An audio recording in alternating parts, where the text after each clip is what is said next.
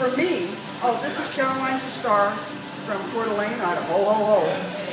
And I'm making this video because this is really, really, really important to me. And food, plain old food that we all eat, we all buy, we go out and eat, and we waste a bunch of. To me, this is not right. And the reason it's not right is it was in the mid-70s, I took a trip around the world. And one of the places I went was Kathmandu in the Himalayas. I got off at the airport, and we took a bus up a small incline to the city or town of Kathmandu in Nepal.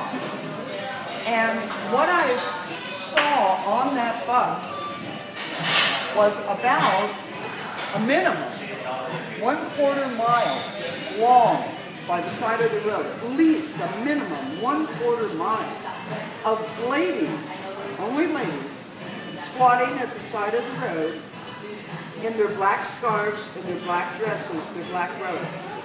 And they were taking a large rock in one hand and hitting a small rock lying on the ground. And this is what they did over and over and over and over and over again. I went to the bus driver and I said, "What are these ladies doing?" He told me they're working so they can have a bowl of rice to feed their family for dinner. Now, I didn't fully understand what that job was until later. It was a gravel road that the bus went up, and as the tires went up the road, it pushed the gravel down. These ladies were making gravel! You tried making gravel for a full day to get a bowl of rice to feed your family for dinner. Now let me see. Originally I said food is important. Wasting food is something I cannot do. The reason I cannot do that, I saw the minimum 1/4 mile of women doing this labor for work to feed their family a bowl of rice. Now here's another thing. I went to India, out in a village, a couple of 100 miles from Bombay called Ahmednagar. And I worked with the women in one house in the village. And when you buy rice at the store, in those days, again, mid-70s, when you buy rice at the store, the first thing you do is you bring it home, you dump it out, and you sort out the broken, clear glass that's in the rice. Clear, broken glass that's in the rice. Now the reason it's there is for normal corporate greed.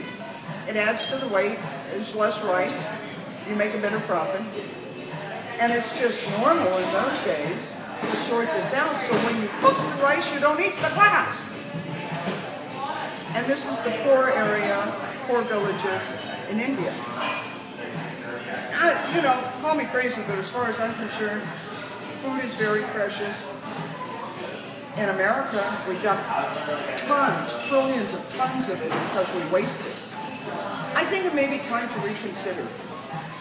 I'm at a diner, magnificent, Denver Diner, in Denver, Colorado, at the Don't Be a Wussy Convention. And the waitress.